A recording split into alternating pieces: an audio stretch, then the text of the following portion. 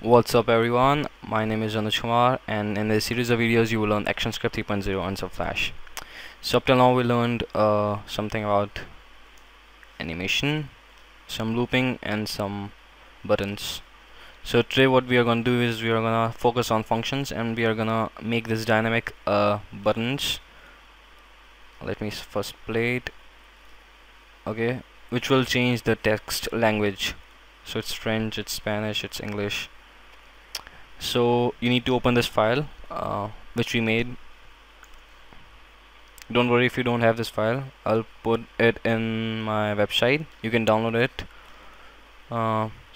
Let's make it. First of all, we'll create some buttons by using the rectangle tool. Let's select one color. Okay.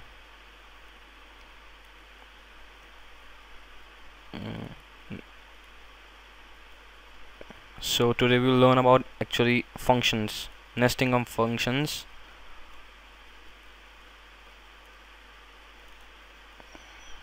So let's go to text tool and write something on it. If you don't know anything about buttons, you can refer to my videos and learn something about them. So what we want to do, whenever the person clicks these buttons, the language, the default language, which is English, should change to French, Spanish, or whatever your button is displaying. So we'll create some dynamic functions and actually nesting of functions and some codes using some code snippets. So let's create a button, selecting it, grouping it, and the same procedure. So let's make it convert to symbol button. Let's name it btn underscore English. So I'll do all the same to both of them. Okay, I did make both of them using the same procedure. So it's a button whose instance name is btn English. This is a button whose instance name is btn Spanish, and this is a button whose instance name is btn French. Okay, let's go to code snippets. Oh, what we did was some shit. I'm so sorry, but we made this on the animations layer. We need to cut this. It's a horrible mistake.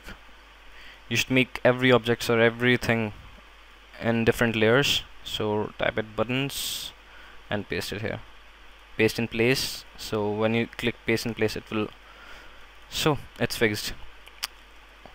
So go to second layer and see what we did. So what we were doing, info underscore txt dot text. This is the instance name of this text toolbar, info underscore txt, and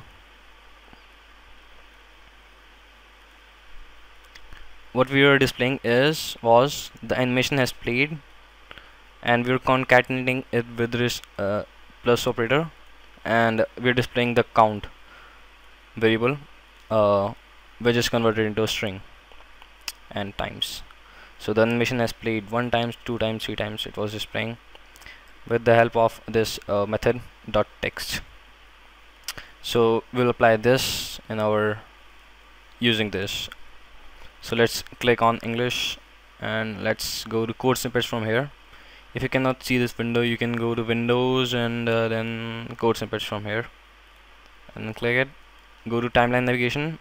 In this video we'll not be discussing about add event listeners. We'll make that in a future video or so. Go to event frame and stop. So this is probably the code. Let's delete these comments. So we did this before, but do the same procedure for these two buttons also.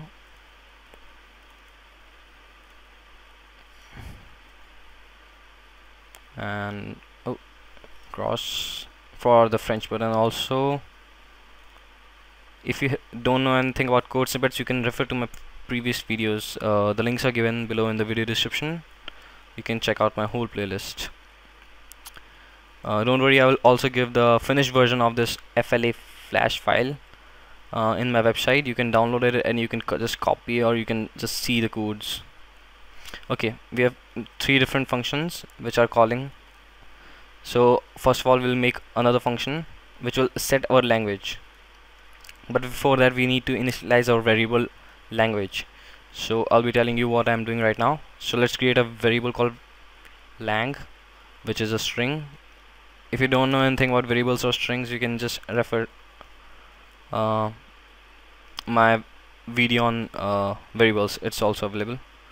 So we declared a variable called lan, which is a string, and given its values English. Simple. So let's go to frame 2, and now we'll create a function called setLang. Means we are setting a language. Okay, you can name it any. Setlan. Okay, its return type is void. Actually, it's optional. You can just it's your wish. You want it or not.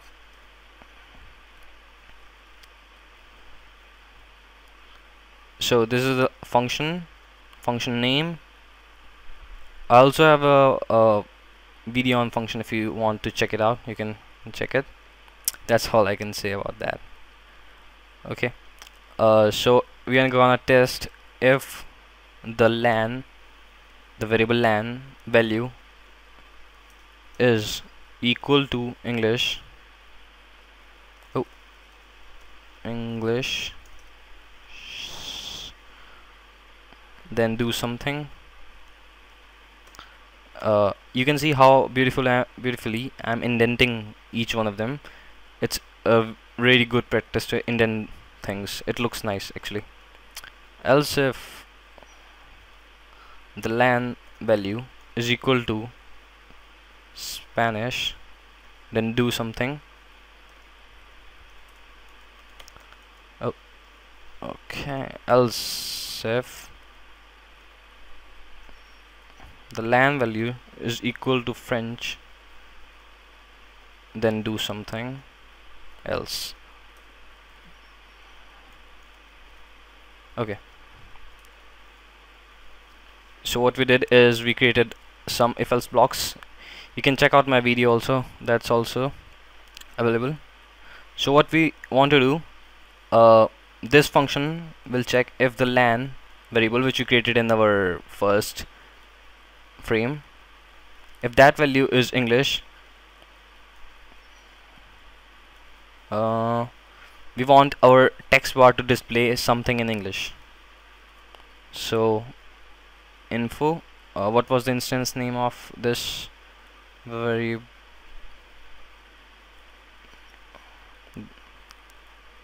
Okay, the instance name was info.txt. So let's copy this actually. Okay,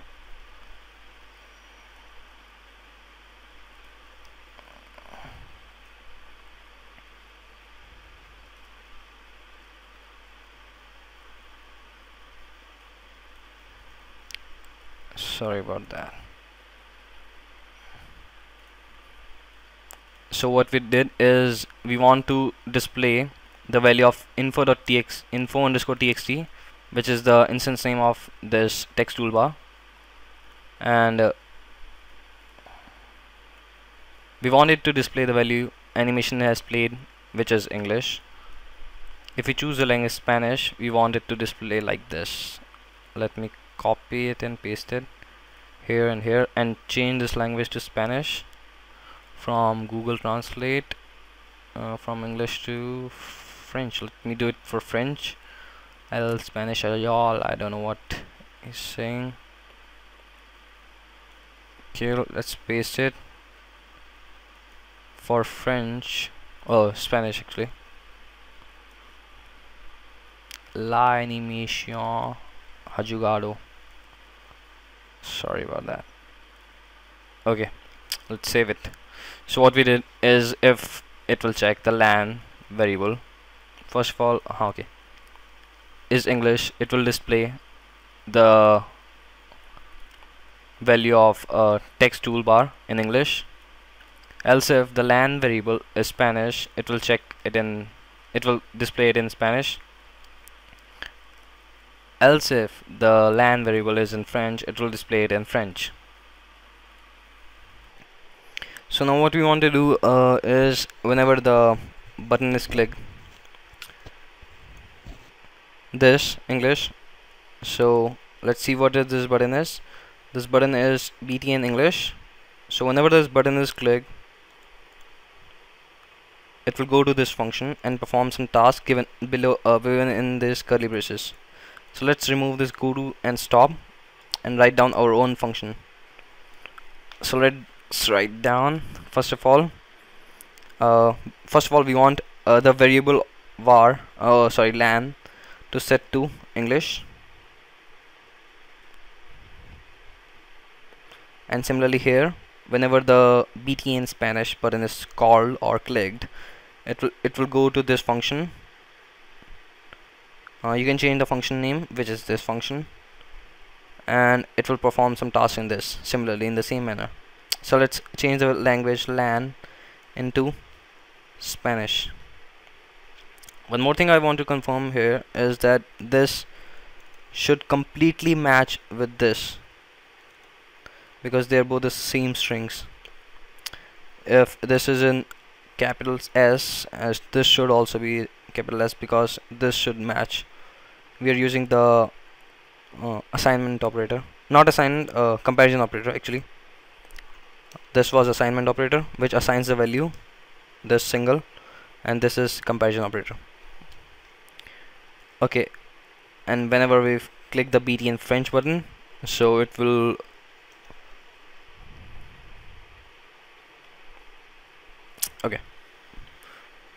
assign the value of LAN French to LAN variable.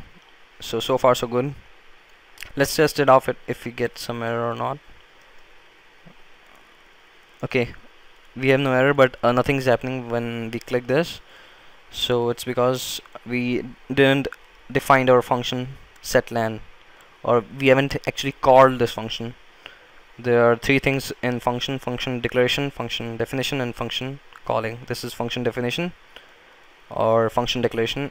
In this language we have function declaration and function definition at the same time, and we will call by the function by setLAN and two parentheses and semicolon. This is how we call a function. Okay, so we want to call the function here, so let's setLAN. Okay, let's copy it.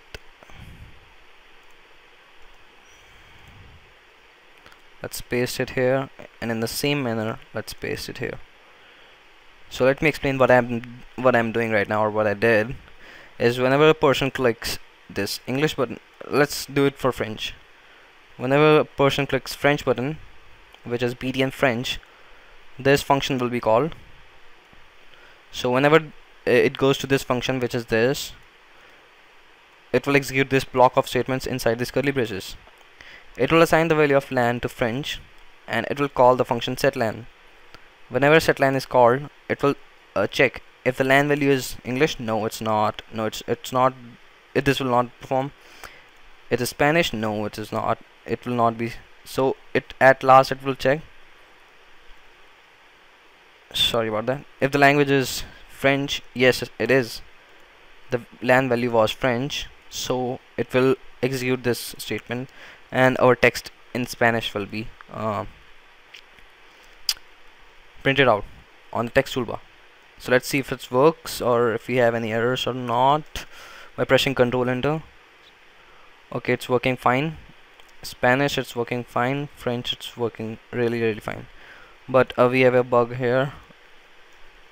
It's not updating the value of 1 to 2 to 3 to 4. Oh no, it's not updating. It's just showing the value at that time. It's not dynamically updating its value. It's showing the values updated but not dynamically every time. So let's fix this.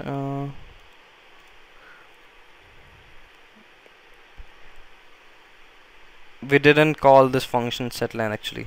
That's why it's not dynamically updating. So let's call this function setLine. Let's save it first. Let's see. Okay, it's updating. Wow, it's really good.